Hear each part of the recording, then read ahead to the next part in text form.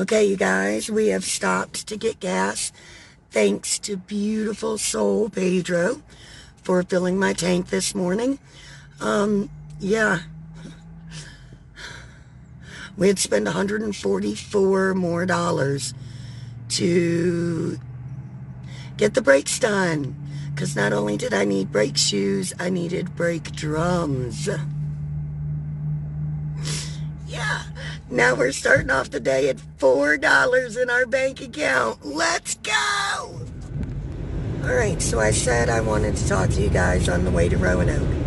It is 9:08 a.m. and I'm such a good person, I don't know how to be mad. Do I have a right to be mad? He sent that text message saying I'll get you some money as soon as possible, but not once did he bring up the rent. Not once did he ask me, were you able to pay it? I mean, I know I've had no problem paying it for 7 months, but he knew about my car troubles. He knew I had surgery. He knew that I haven't been able to go to out of town much, which is where I make the money. You guys, he did not even ask me if I paid it. Because he thinks I'm a bank. I'm made of money. I'm a money tree. There's my branches. Pull my tree. Pull the money. Hurry up, hurry up. But do I have a right to be angry? You guys, I called him on Thursday and I said, look, and I called him because I knew he owed me money, so therefore maybe he felt like he'd have to do me a favor. So I called him and asked him to put my back brakes on. I bought brake shoes.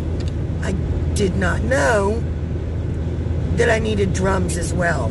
All that noise, yeah, messed up my drums really bad.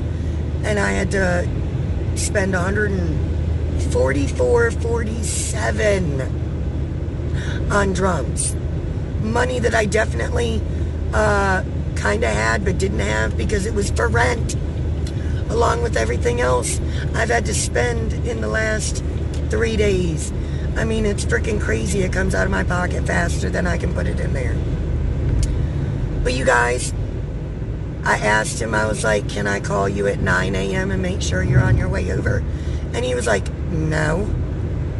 And I was like, can I call you at 10 and make sure you're on your way over? Because I really need to go to work as soon as it's done. And he was like, no, I'll be on my way.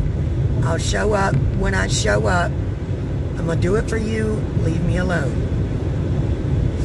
Those weren't his exact words, but that's what it boiled down to. Can I call you at 9 a.m.? No, was his exact words. So he got to the house about 10 o'clock, started working on the car at 10:15. And he worked until 1:30 trying to get it off my car. I put up a video on YouTube asking for help because it was stuck.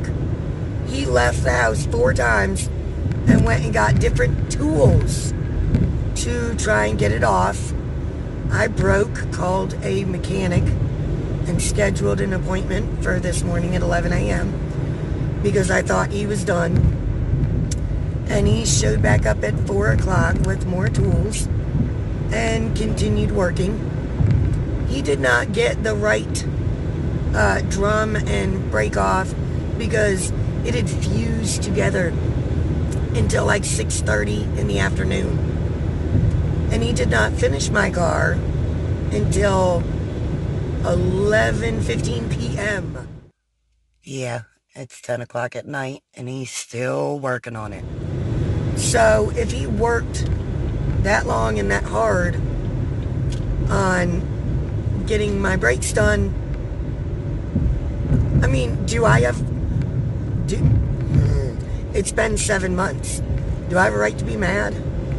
Because I feel bad because I'm still upset. Do I have a right to be mad? I'm also upset at myself for being mad because, dude, 12 hours to get the brakes on the back of my car. I mean, but time and effort, yes, I appreciate it. But time and effort is not going to pay the bills. It did allow me my car so I could go make money, but you guys, it's Saturday.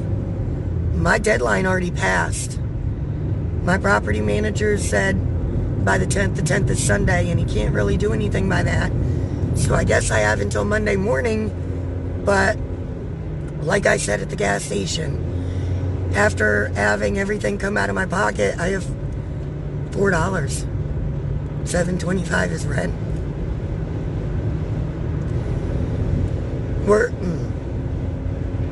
Let go of the tears, let go of the tears. It's time to go make some money. So I wish you money. Wish me money. Thanks.